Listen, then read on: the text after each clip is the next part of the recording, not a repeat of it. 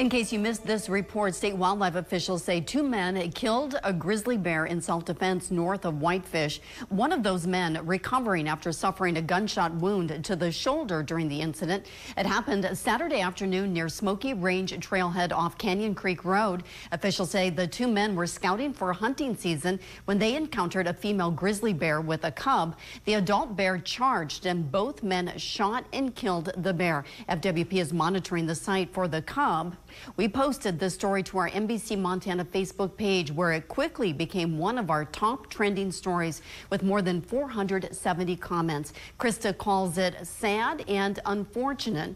Jackie hopes the cub is located, and Robert says he's glad the men are safe. And Megan calls it a harrowing situation with little time to react. You can join the conversation as well. Go to NBC Montana's Facebook page and leave a comment. Also, be sure to follow all of our social media channels and visit NBCMontana.com for the latest updates.